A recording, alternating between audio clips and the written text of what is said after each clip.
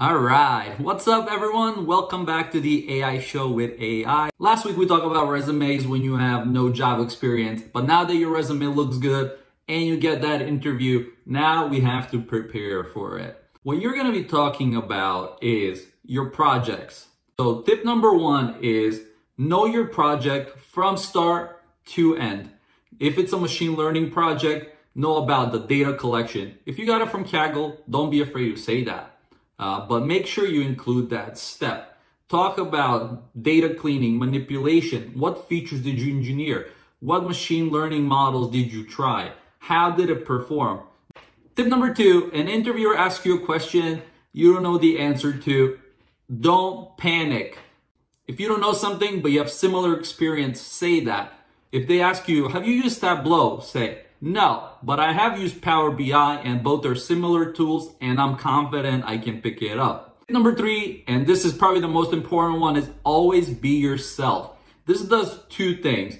One, it shows who you truly are, shows that you have a personality and that you are the person for the job. By showing who you are, you really show them your personality and see if you're a good fit. And the last tip is don't skip leg day. Keeps you sharp. Enough said.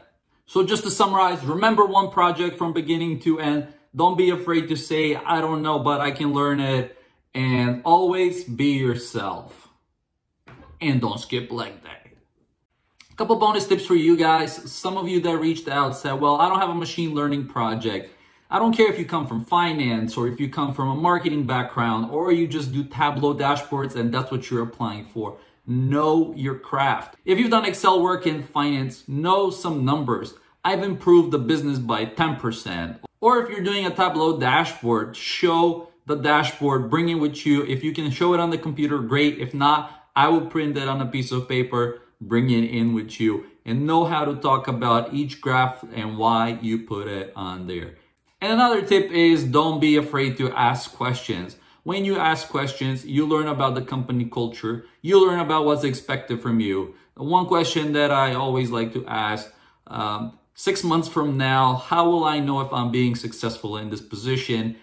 It shows that you're truly interested, you want this job, and that you're the best candidate for everybody. So have the confidence, go out there and get that job.